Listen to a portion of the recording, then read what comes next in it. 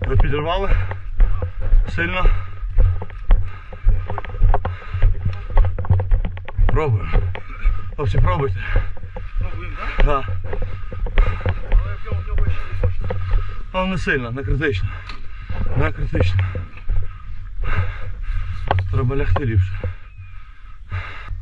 Піде? Да? Заводьте направо одразу. Хлопці, знімаємося. Запускається? Я чую. Давай, направо, одразу направо. Да, да. Прапор дістань, неси! Неси! Принеси! А принеси прапор їм! Дай прапор!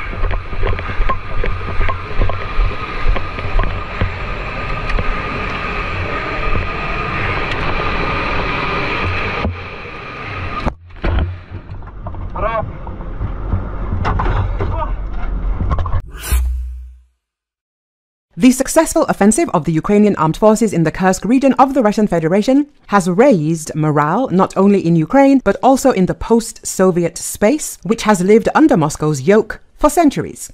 Residents of Kazakhstan are celebrating the achievements of Ukrainian soldiers. This was reported in his blog by the well-known Kazakh activist Ilham Aliyev. The footage is available on the Telegram channel Ukraine 365. The activist expressed confidence that the Ukrainian march is the beginning of the collapse of the Russian Federation. We didn't sleep all night, we celebrated. Almaty is on our ears. People are calling from all the cities of Kazakhstan, congratulating us. The Kazakhs are celebrating the successes of the armed forces of Ukraine no less than the New Year. The armed forces of Ukraine are the gods of war. We, Kazakhs, have always supported you. We also have those who support the Russian world, Putin.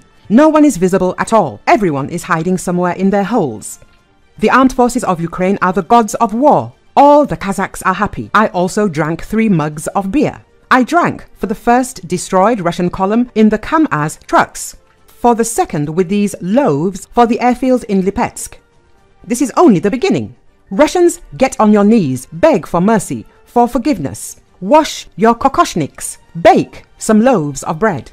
Make a hole in the center for salt and meet the liberators. This is only the beginning. Georgia is still rising. Chechnya rises. Everyone you killed, they are all happy now. Everyone will help now. Inside your failed country, the armed forces of Ukraine will help. Outside your failed country, everyone is helping Ukraine. Azerbaijanis, Armenians, Georgians, Chechens. Aliyev said. Recall, Ukrainian defense forces launched their major offensive in the Kursk region. The Ukrainian armed forces broke through the border in 2 places and began to advance deep into Russian territory. The operation is still ongoing and the Russian army has been unable to stabilize the situation. According to preliminary data, Ukrainian forces have taken control of about 650 square kilometers. While the advance groups are moving forward, reserves are being brought into the territory to consolidate it. Instead of martial law, the Kremlin has introduced a counter-terrorist operation regime in the territories bordering Ukraine. The Ukrainian offensive on the Kursk region of the Russian Federation was very fast and sudden. The Russians were forced to flee. According to the Wall Street Journal, the Ukrainian platoon encountered a serious obstacle to its daring incursion, a series of concrete pyramids designed to block tanks.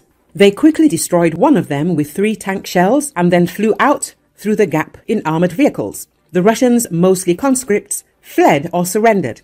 In 2.5 years, Russia has not built a single line of defense, said a 33-year-old Ukrainian platoon commander with the call sign Yannick. Within days, Ukrainian troops had captured more than 24 villages. The offensive shocked Russia and raised morale in Ukraine. Military analysts have questioned how sustainable Russia's advantage in manpower and weapons is along much of the rest of the front line. The rapid maneuvers are reminiscent of Ukraine's successful counter-offensive in the Kharkiv region in 2022. Ukraine's top military commander, Colonel General Alexander Syrsky, said 1,000 square kilometers of Russian territory were now under Ukrainian control. During a visit to Kyiv, Senator Lindsey Graham called the invasion brilliant and bold, calling on the Biden administration to provide Ukraine with more weapons. By breaking through the border, Kyiv is trying to divert Moscow's resources from other parts of the front line, where Ukrainian forces are under heavy pressure. But opening a new front risks stretching Ukrainian forces even further, the publication writes. Ukraine's ultimate plans are unclear, but whether Kyiv seeks to expand its incursion or to preserve what it already has, it will face trade-offs, said David Blagden, a senior lecturer in international security at the University of Exeter in Britain. The manpower, equipment and logistics requirements to try to support the invasion and then hold the territory once captured will be significant, particularly because of the lengthening supply lines, Blagden said. In a village near the Russian border, 2 Ukrainian soldiers who were waiting for orders to join the battle near Kursk said they had just arrived from the front line near Pokrovsk, where Ukrainian forces are under heavy pressure. Another soldier hopes the offensive will hasten an end to the war. He has not yet entered the battle, but said other soldiers in his brigade have captured 4 Russian artillery units. 2 more have been killed and the rest have escaped. This is Russia's first war on its territory since World War II. Everyone was afraid of Russia, but we are showing that there is nothing to be afraid of, he said.